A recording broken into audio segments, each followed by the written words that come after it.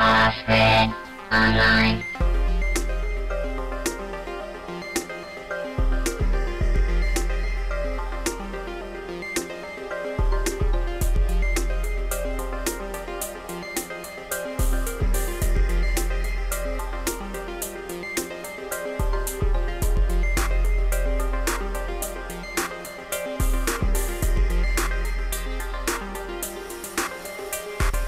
Hi everybody, this is MJ with Offgridonline. I just wanted to welcome you back to part 4 of my solar panel build.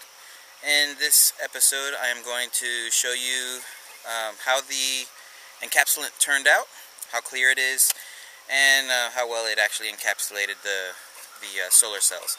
I'm actually very happy with the results. I did have a couple of glitches in the process, but I will disclose that to you as we get on with the video. So let's get started.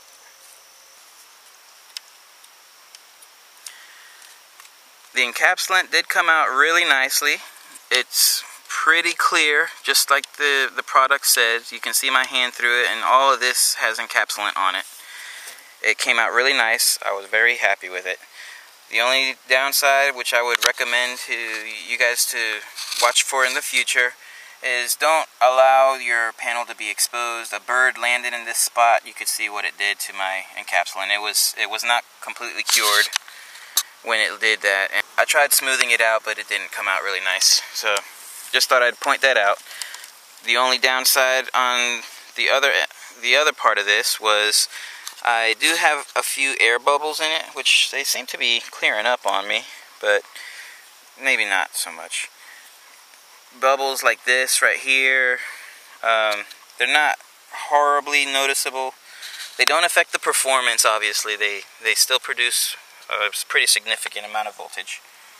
I don't believe that it does anything other than cosmetic. It just doesn't look good to me. But other than that, the panel came out really nice, and I look forward to doing my next one with much better outcome.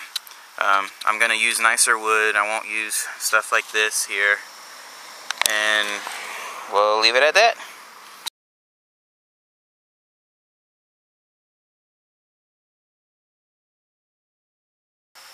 Here's a couple of the observations that I made with this encapsulant.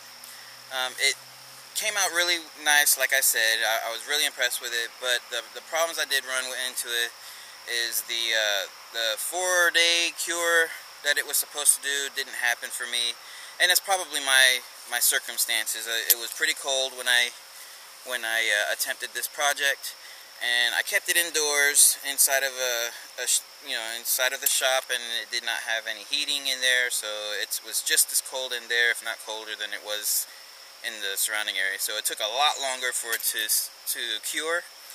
What I ended up doing is, after I think the 5th day, it was still wet.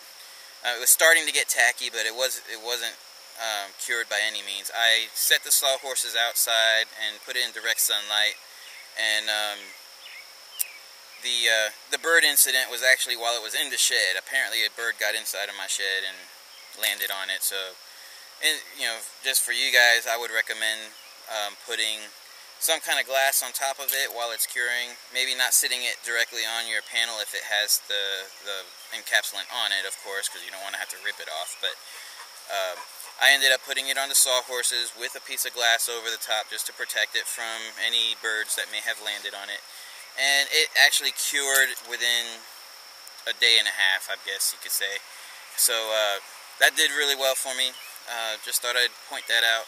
Other than that, I'm really happy with it. I'm actually getting ready to do another panel, and I will probably document how I built the frame, and this time obviously I'll take my time and do the frame really nice so that it doesn't look so junky.